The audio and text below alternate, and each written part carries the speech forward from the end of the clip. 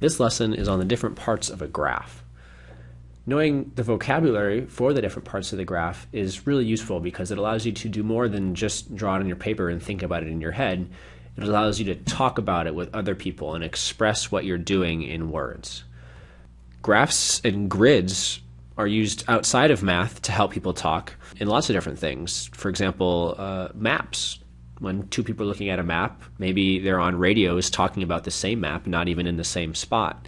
They can say where they're looking by using quadrants and grids on the map to say that, oh, I'm looking at the lake that's near the quadrant C2. People can play chess that are in totally different places by saying things like, I move my queen from A1 to A3. And that vocabulary allows them to express exactly what they're meaning without having to draw a picture that's physically there. The graph that is most often used in algebra is what's called the Cartesian plane. And it looks like this. The coordinates that go from left to right are the x-coordinates, which means that the line going left and right through the middle of the graph is what is called the x-axis. The coordinates that go up and down are the y-coordinates, which makes the line through the middle going up and down the y-axis.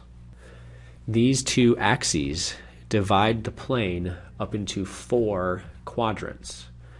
The first quadrant is in the top right, and they then are labeled counterclockwise, which makes this quadrant 2, quadrant 3, quadrant 4. Quadrant 1 is called quadrant 1 because it's the place where both the x and the y are positive numbers, which means that as we go left on the x-axis, we get the negatives, and as we go down on the y-axis, we get the negatives.